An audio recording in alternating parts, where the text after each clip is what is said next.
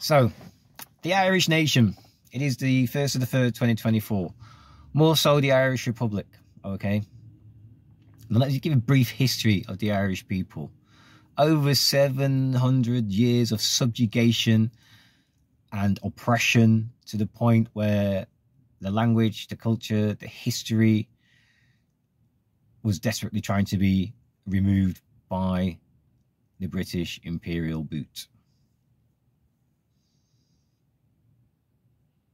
And the Irish fought for 700 years to protect and preserve their ways of life. And many people lost their lives. Okay. And now we have, for some crazy reason, some stupidity going on in the Republic of Ireland. Oh, by the way, boys and girls, I am a nationalist, and I strongly believe Ireland will be a united country one day again. I really do. We are one country, one people, regardless of the border that the British decide to stick there like they did in India. Right?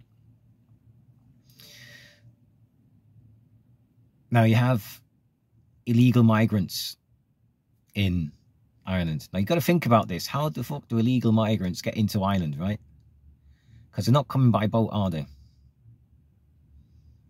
No, it's the government allowing this, right? And the Irish people are kind of a bit pissed off at the moment with the behaviour of these people and how they're trying to abuse the Irish people in general. And you see, these Islamists, I'm going to use the word Islamists, do not understand the fact that the Irish people were at war for over 700 years with the British. They were in a state of war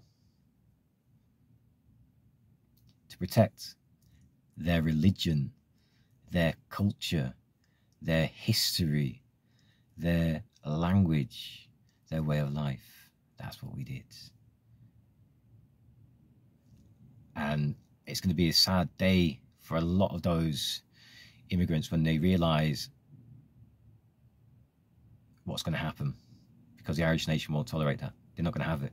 Just because the government's all fucking wishy-washy at the minute doesn't mean the people are. Big mistake. Huge mistake. It's a Catholic country. That's it. Full stop. End of. It's a Catholic country that was at war for over 700 years, and that war proceeded to carry on in the north for another 50 plus years. Very stupid. Very stupid. The Irish people, you know, are renowned for, I'm half Irish, right? I'm Scots-Irish. You know, renowned for having a good laugh and giggle and stuff like that. They're hard-working people, but at the same time, they will not tolerate their language, their culture, their religion being trodden upon, or people trying to propagate another faith in their country when they had to fight for over 700 years to preserve that.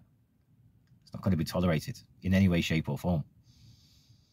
You know, and it's fucking hilarious. But at the same time, the Irish nation supports the Palestinian cause because we understand what it's like to be oppressed,